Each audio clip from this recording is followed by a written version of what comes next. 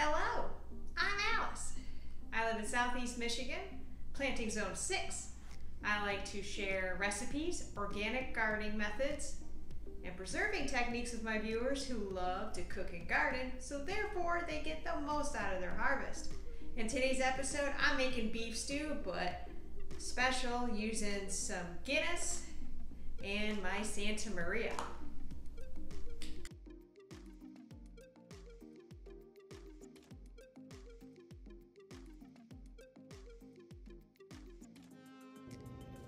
I like to take the flour and mix in the Santa Maria, and the flour that I use is a white wheat sprouted.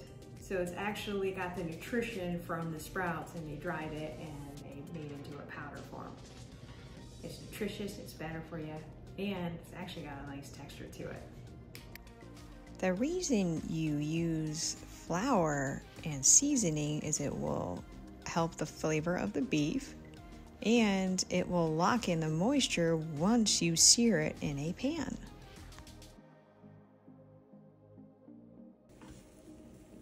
You want to sear the edges. You don't want to fully cook the beef, so you want it on a high heat, but you want to do this quickly. So constantly mix, make sure all sides are seared, and then remove out of the Dutch oven.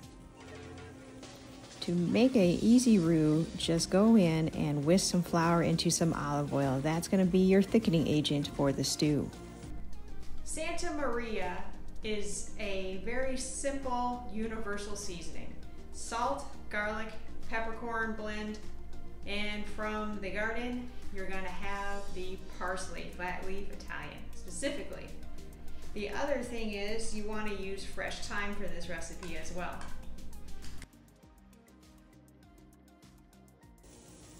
Once the onions are translucent, add in the Santa Maria.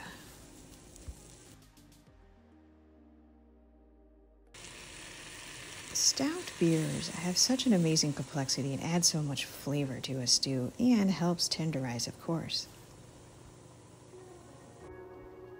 Bring the stew mixture up to a nice simmer and let it thicken up, then add in the thyme.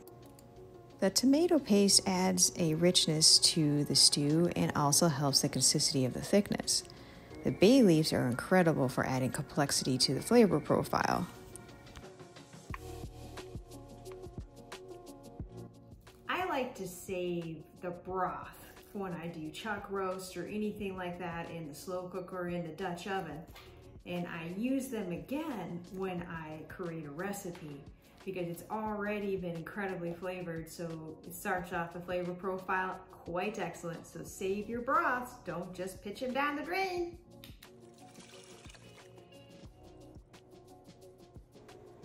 Add the beef back into the stew once you're up to a good simmer.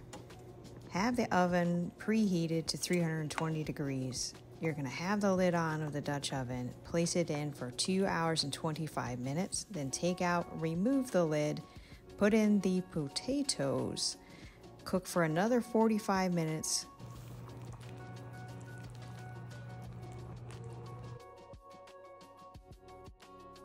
If you enjoyed today's episode, click that like button so therefore the algorithm will work in your favor.